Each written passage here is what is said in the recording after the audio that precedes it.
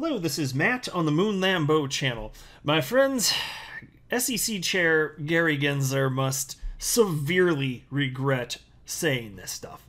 He really must. I've got further Gary Gensler confessions to share with you in this latest Moon Lambeau Hot Jam, including his analysis that XRP has been usable since 2013 and would exist without Ripple. Well, how about that? So how is it that there's a common enterprise if XRP could exist without Ripple? So these these opinions come from what looks to be a Microsoft PowerPoint presentation from June of 2018, back when Gary Gensler was teaching at MIT. And so he shared some of his personal opinions on this stuff. And I gotta tell you, some of this stuff is not something that would help the SEC's case versus Ripple. Because, as we all know, there hasn't been sufficient legal clarity for Ripple, well, ever. There hasn't, or anybody in the blockchain space. We know this to be true. The SEC's pretending it's not true. In 2018, Gary Gensler knew that wasn't true and articulated that verbally, actually. I mentioned that in a video just the other day. And now we've got this, which is at least as damning, if not more so. And you know that Ripple's attorneys, if this really does make it to court and there's not a settlement, you know that Ripple's attorneys are going to be highlighting all of this. This is coming from somebody who is now the SEC chair running the entire SEC, and he wasn't sure about the status of XRP and Ether and other cryptocurrencies just 3 years ago. But Ripple was supposed to be? Oh, no, no, no. Which is why I've said so many times I would not want to be in the position of these SEC attorneys. I would much rather be an attorney for Ripple if I had to be on one side. But before going further, I do want to be clear, I do not have a legal or financial background of any kind. I am not offering legal or financial advice, and you definitely should not buy or sell anything because of anything that I say or write. I'm just an enthusiast who enjoys making YouTubes all up in the internet about crypto-related topics, but just as a hobby, just for fun. That's all that's going on here. And so they titled this, this little slideshow here, Crypto Finance. And so Gary Gensler created this at MIT, with somebody else named Joy Ito. And I'm only going to cover 3 different slides, I believe. Where was the first? The first one I wanted to touch on had to do with the factors, the multi-factor Howey test, because he did something. I haven't seen anybody catch this or mention that he did this, but Gary Gensler, like, he's unilaterally changing the criteria of the Howey test. He's reducing the criteria. Seriously, I mean that very sincerely. Check this out. So here's the 4-factor Howey test. It's right on the screen right here, and then this is accurate. U.S. securities law, the Howey test, 1946, number 1 out of 4. Number 1, and is it an investment of money or an asset? So that's the first prong in the Howey test. If that is satisfied along with the other 3, then it passes the Howey test, meaning it is a security. So that's number 1. Is it an investment of money or assets? Number 2, is the investment in a common enterprise? And number 3, is there a reasonable expectation of profits? Number 4, is it reliant on the efforts of a promoter or others? And so here's something that you need to know. And like I said, in order for anything to pass the Howey test, meaning it is a security, it must satisfy all 4 of those prongs of the Howey test, all 4 of them. Now check this out, though.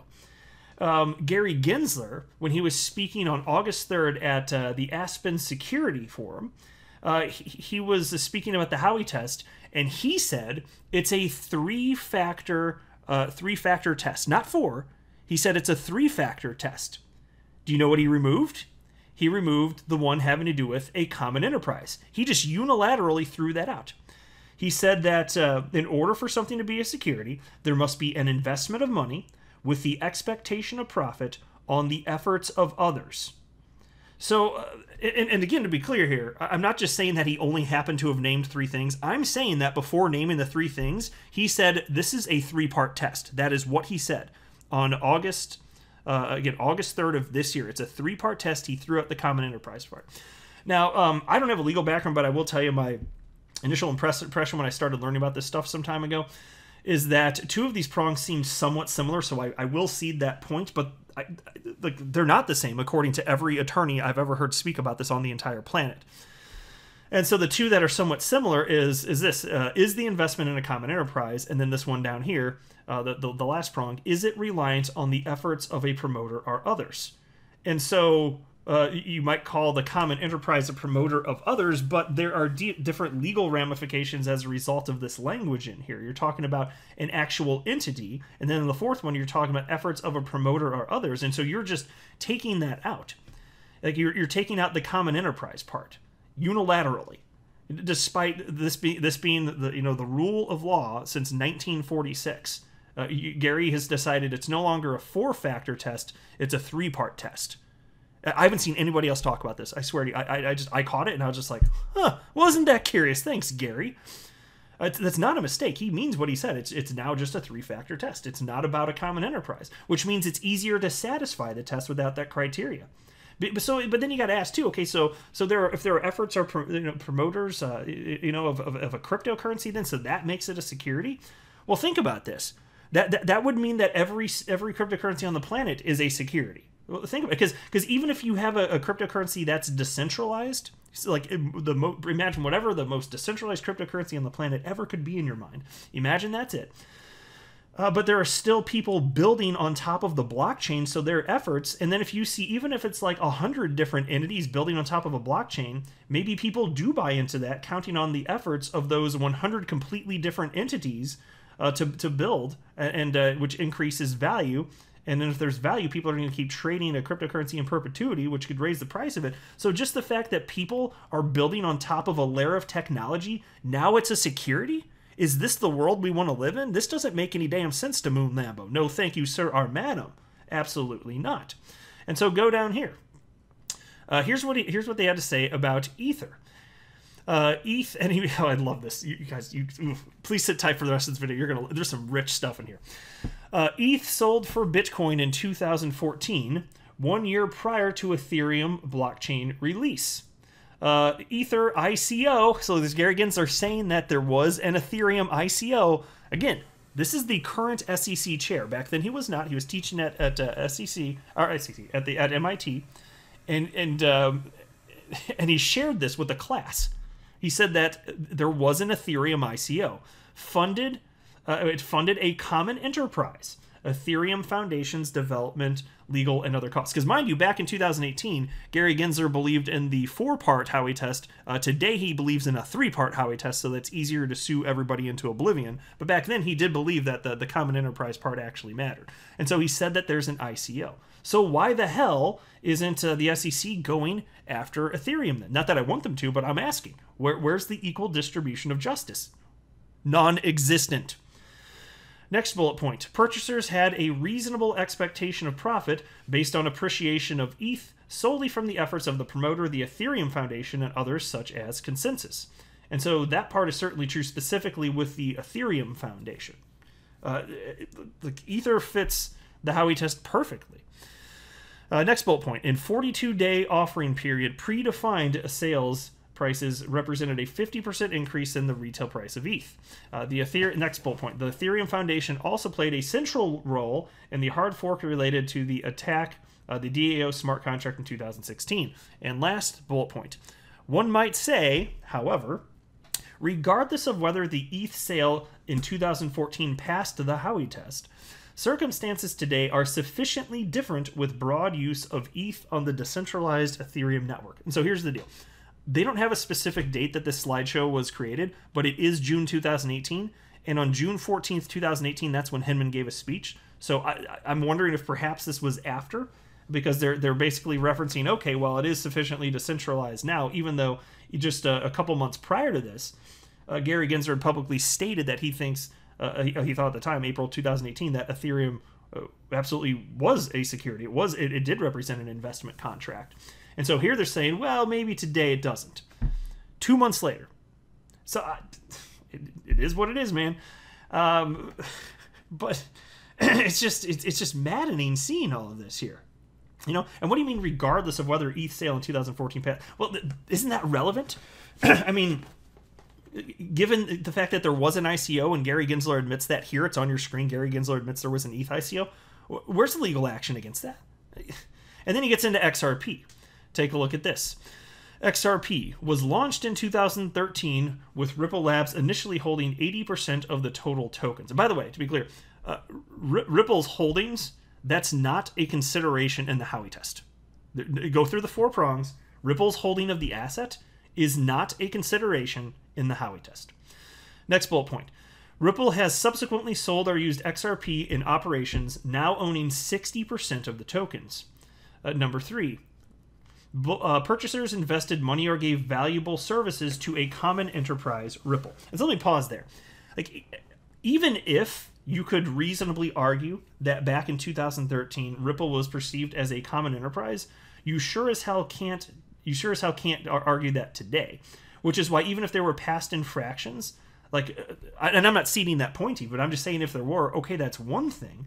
But to state that today, Ripple's a common enterprise, oh gosh, no. That's just completely absurd. Nobody with half a brain thinks that.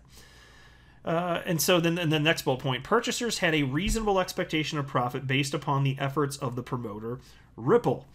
I've already talked about that. I don't need to harp on that more. Next bullet point, Ripple CEO has said, quote, to build XRP liquidity, we have been mindful over the years about how we distribute XRP. We engage in distribution strategies that we expect will result in a strengthening XRP exchange rate against other currencies.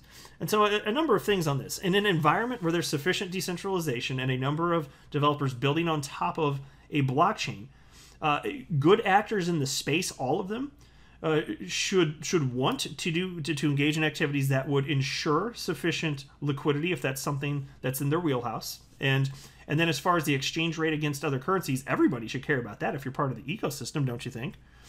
So like, does that in and of itself mean that that there's some sort of securities violation here? I would certainly argue no. I just go back to the 4-prong Howey test, not the 3-prong. You go to the 4-prong Howey test. And if that's... I mean, and look, and I'll change my tune. If there are attorneys within the XRP community, if I bring this up, because I plan to bring this up to them, if they say, no, it's sufficiently the same, like two of those prongs where it's okay to say 3 and not 4, I'll take all this back. And that's fine, because I don't have a legal background. I'm happy to admit if that's the case.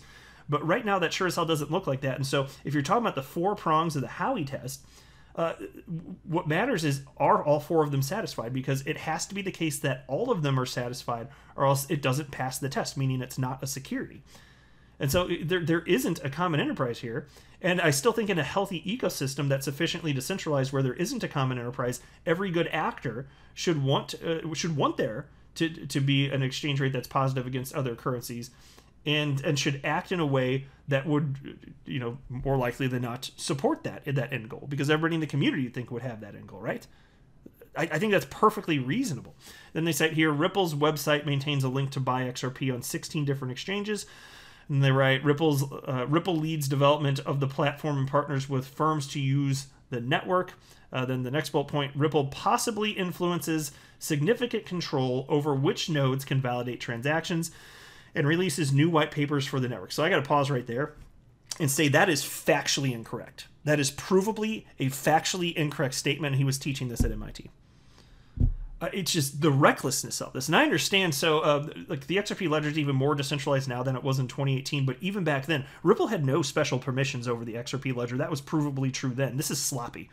So I don't know if it's just that, it's one of two things. Either he was just like sloppy and didn't report properly just out of ignorance, or there was intent. And so perhaps it's the case that it's just sloppy work here.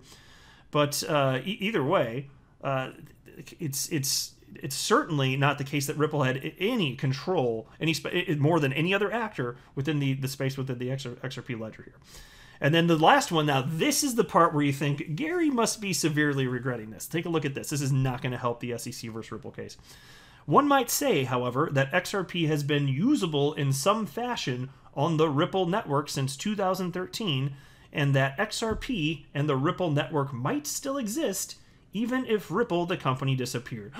Well, how about that? So isn't that sufficient decentralization then if Ripple... I don't know why they said might. It definitely would. The XRP ledger wouldn't just go away. People use it. They functionally use it.